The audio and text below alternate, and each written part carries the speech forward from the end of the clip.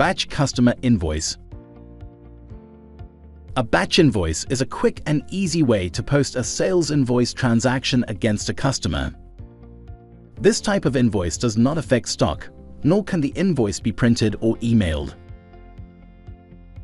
A batch invoice is typically used if you're creating your invoices outside of Sage 50 accounts. Let's look at this now. From the Customers module, click Batch Invoice. The Batch Customer Invoice window opens. An asterisk next to a column heading indicates data must be entered in the box. From the A/C drop-down, select the required customer, then click OK. If no customer record exists, to create a new one on the fly, click New.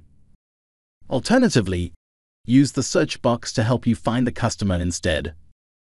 For example, if I enter Peter then click Search, any customer records containing the word Peter appear here.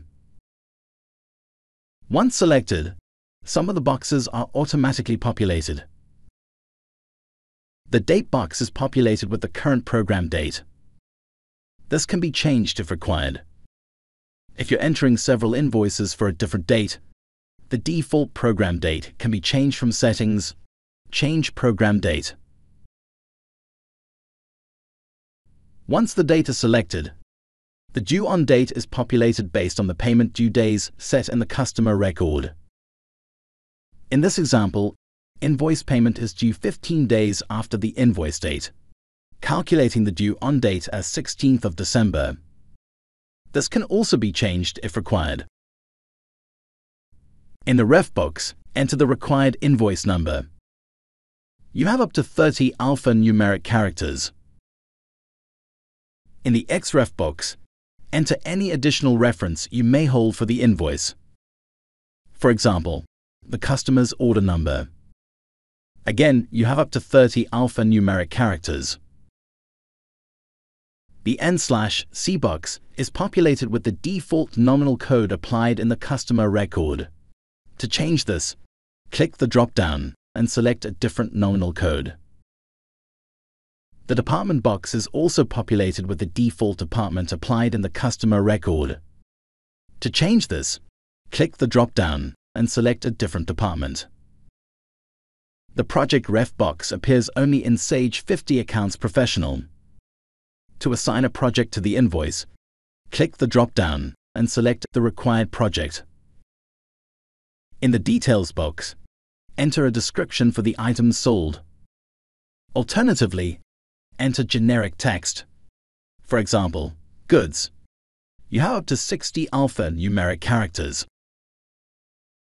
In the Net box, enter the net value of the invoice, then press either the Tab or Enter key. The T/C box is populated with the default tax code applied in the customer record. This can be changed if required. In this example, the default tax code is T1, 20%. If the goods being sold are exempt from tax, this can be changed to T2, exempt. Please note, if you are not VAT registered, enter the gross invoice amount in the Net box and change the tax code to T9. The VAT box is automatically calculated based on the net amount and tax code selected. In certain circumstances, the VAT value may need to be adjusted. For example, if you've produced your invoice elsewhere, when entering the invoice in Sage, you may find a difference in the VAT values due to rounding. The gross box is automatically calculated based on the net amount and VAT amount. To amend the gross value, either the net, tax code, or VAT boxes must be changed. For example, for an invoice for £1,000 including VAT, rather than £1,000 plus VAT, calculate the net and VAT split by entering the gross value in the Net box. Then from the toolbar, select Calculate Net or press the F9 function key. The net, VAT, and gross amounts are then changed accordingly.